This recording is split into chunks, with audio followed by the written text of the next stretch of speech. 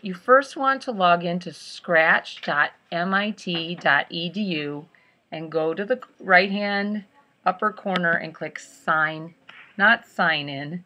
If you don't have an account, you have to click Join Scratch. And the first thing you need to do is to choose a Scratch username. We want to stay consistent and use our Google login. So Rachel is going to put in her Google login. We're not going to do the @student.sd25.org. Now our password, we're also going to keep consistent and use your Google login password with 2 zeros at the end. And it will want you to confirm that password just to make sure you've typed it in correctly. And click Next. Now here you have to put what month and year you were born. So you click on the drop-down box of month, pick the month you were born, click on the drop-down box of year and pick the year that you were born. Put the radio button on for your gender, whether you're male or female.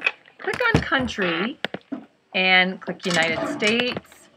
And then on the parent or guardian email, since you're Mrs. Wilson's class, we are going to type dwilson@sd25.org. Once you get that information in, you're going to click Next.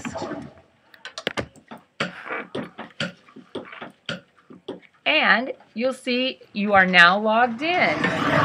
So you could learn how to make a project, choose a starter project, or connect with another Scratcher. We're going to just click on the OK, go to the labs. And then you can see there's a create at the top. Go ahead and create. Thinking.